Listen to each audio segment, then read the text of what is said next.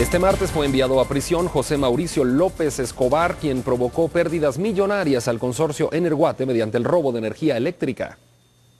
Un segundo sospechoso de robo de energía eléctrica en San Marcos fue enviado a prisión por orden de juez al considerar que incurrió en 2 delitos por haber revendido energía que era tomado de la distribuidora de energía para el occidente del país. José Mauricio López Escobar, supuesto dirigente de la Asociación Civil de Desarrollo Malacateco, fue detenido la semana pasada y este martes se negó a declarar ante juez.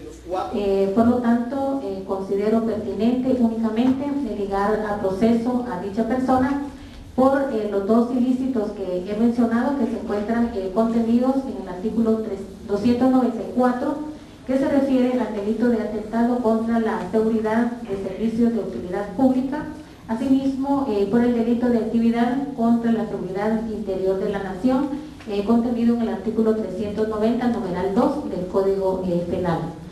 La Fiscalía también lo señala de los delitos de hurto agravado y asociaciones ilícitas, pero la juez estimó que no hay indicios para procesarlo. Ya se encuentra en prisión el otro dirigente, Froilán Juárez Orozco. El 27 de octubre fueron retenidos 7 personas en San Marcos y según autoridades de gobernación, los responsables eran los dirigentes de la asociación que robaban energía y lo revendían a los lugareños desde hace 4 años, dejando una pérdida mensual de 4 millones de quetzales.